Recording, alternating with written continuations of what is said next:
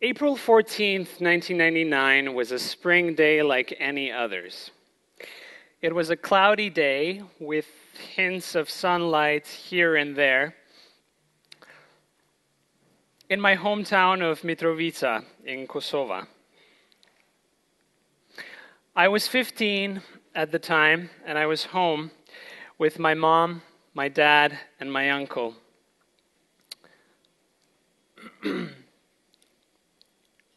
The only safe space for us to be in our home was in our basement. You see, we were in the midst of a war waged by Slobodan Milosevic, who was the then president of Serbia, who was determined to ethnically cleanse Kosovo of all Albanians and non-Serbs, communities that comprised 80% of the population of Kosovo. Everywhere surrounding us were Serbian snipers, hidden in people's homes, shooting at random. On this particular day, my father had started carving a wooden sculpture to make the time pass, and my mother had just baked a fresh loaf of bread. You see, in a war zone like ours, all the stores were looted and burned. So all we had left was the flour reserves we had in our basement, and my mother had started using those. My uncle was wandering from room to room as he tried to make the time pass. So you're probably wondering what I was doing and how I was feeling. Well, I was really bored. I had started ordering my sort of book collection initially in an alphabetical order, and then by color order, and then ultimately by book size. None of those worked to pass the time, by the way.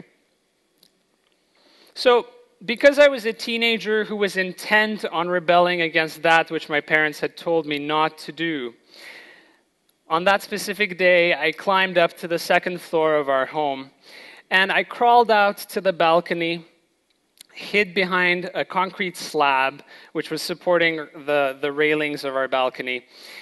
And from there, I wasn't ready to see what I began to see. We couldn't escape anywhere. The next thing I remember hearing is a gunshot somewhere in the distance, and the sound of our home door slamming. I climbed up the stairs and tried to get to our home, to the main floor, to see what had happened to our house door. And just as I was doing that, I was met by a Serbian paramilitary man who was masked, and the only thing I could see were two brown eyes. And at that exact moment, he pointed his AK-47 at me and said, "You gotta leave, you gotta get out of your house within 5 minutes or you will be shot." I ran as fast as I could to the kitchen to tell my mother that what had just happened, but I didn't have to say much because she had already heard, and she had already wrapped that fresh loaf of bread in a tablecloth, and she put on a thin jacket. My father grabbed his wood carving tools and a blanket, and my uncle, well, my uncle simply followed us with his empty hands behind his back.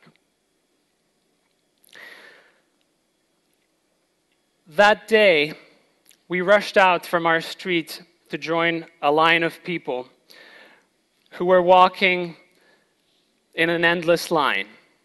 Our hometown of close to 100,000 people was getting emptied as fast as it could by this army of military individuals who we couldn't see, whose faces we couldn't see, but whose eyes we would remember to this date and probably for as long as we live.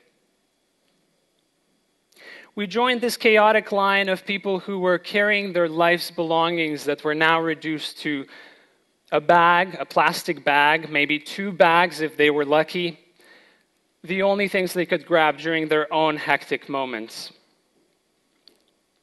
We lost our uncle in that line, and we never saw him again.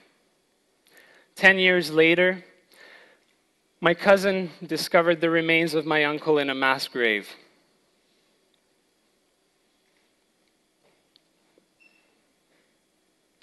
That day, my parents decided to grab me by my hand and never let go until we had come to the end of our journey. And the end of that journey did not come very easy. For 9 days, we walked without knowing where we were going. Every day, the Serbian police stopped us and ordered us to go back to our homes. And just as we began our walks and we walked for 2 hours, another car of long-haired, armed military men would stop us and tell us, "You have to go back the same way you just came." We didn't know where we were going. We walked in rain, we walked in wind, we walked in fog, we walked in sun, any kind of weather you could imagine. And during this journey, by the second day of our journey, our feet were so swollen that we wanted to take our shoes off so badly. But we didn't dare do that, because if we did, we were worried that we wouldn't be able to get them, we couldn't get them back on.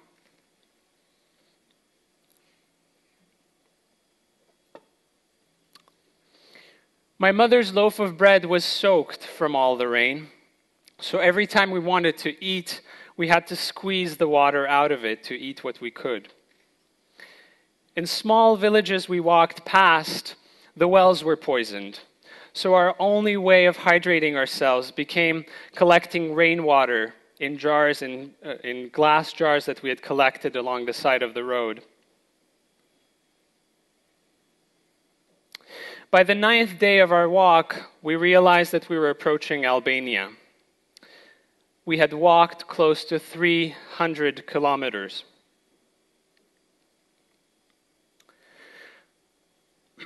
At the border guard, who was also Serbian, ordered my parents to give up every single piece of travel or any kind of identification they had. And so they did, because we wanted to be alive. We wanted to be free in any way. In that moment, it was a relative thing. My parents gave up their passports, their IDs, their marriage certificate. They gave up my documentation, anything they had on me. And just as that border guard took those pieces of paper and tossed them on a pile of what must have been thousands of other people's documents, we came to the realization that at that moment, we became stateless, we became nameless, we became non-existent.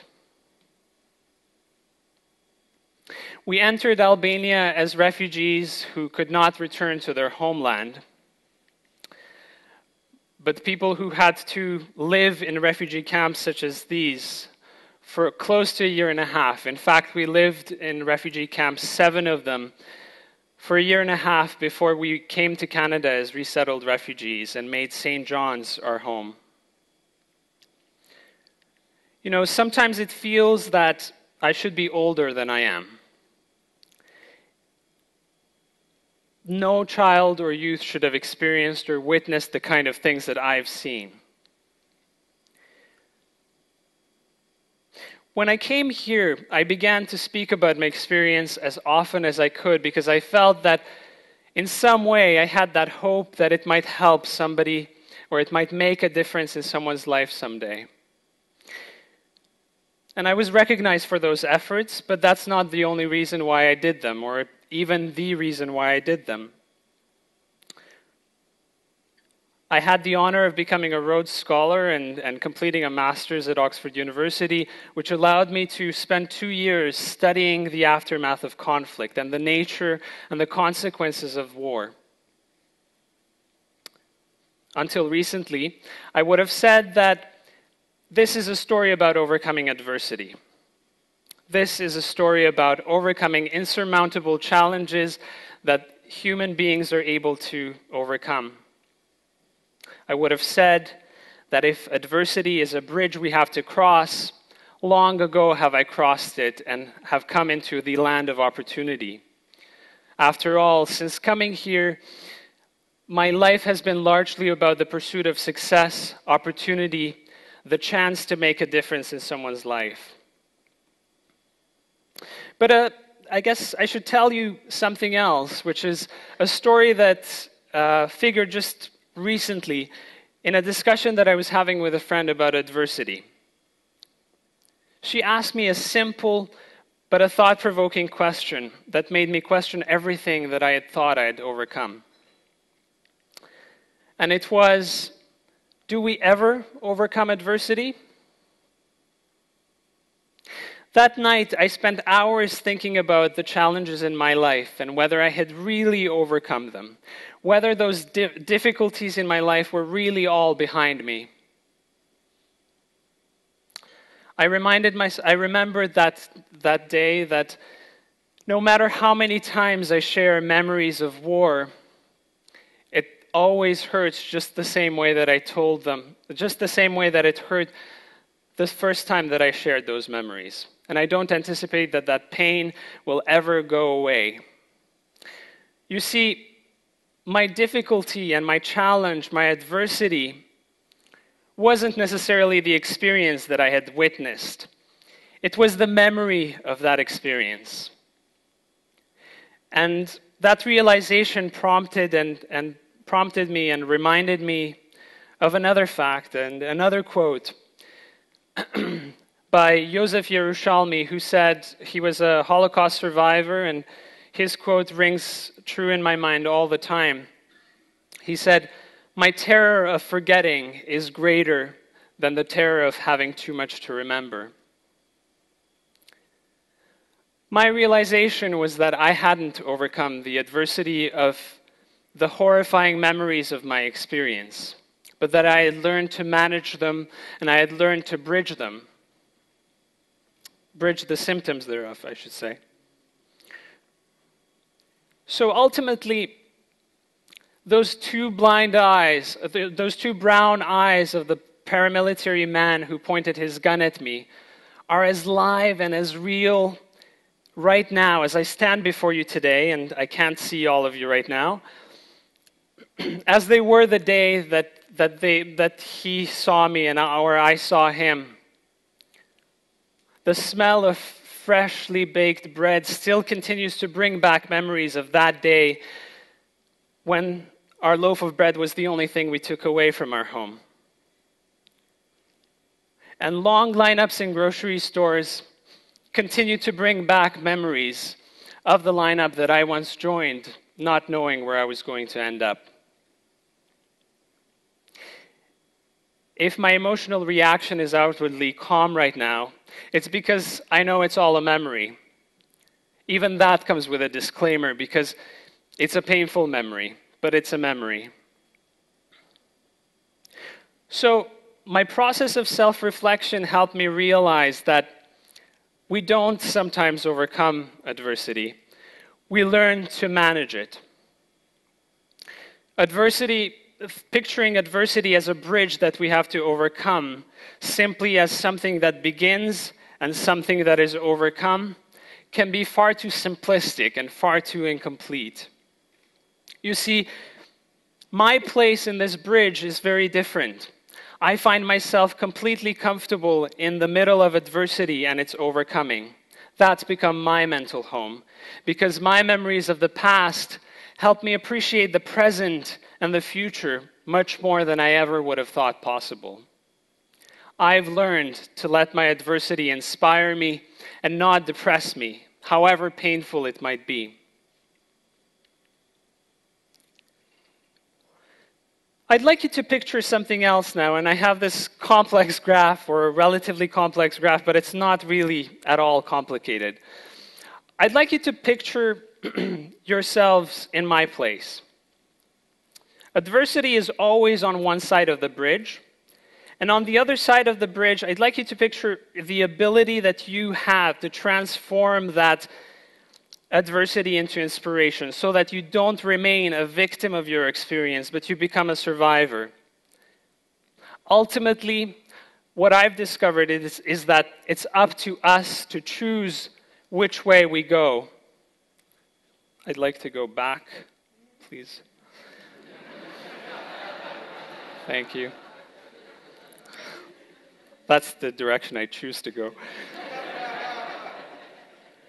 Because if we don't, what ends up happening is that the inability to transform our experience into inspiration brings us back to adversity. And what that does is that it makes us a greater victim that we have been when we witness that experience, that difficult time. So to avoid this vicious cycle, let's choose the other way to go. I've discovered that we choose the way to go. I'd urge you to choose to transform your adversity, your challenge, to inspiration so that you may move on. Thank you very much.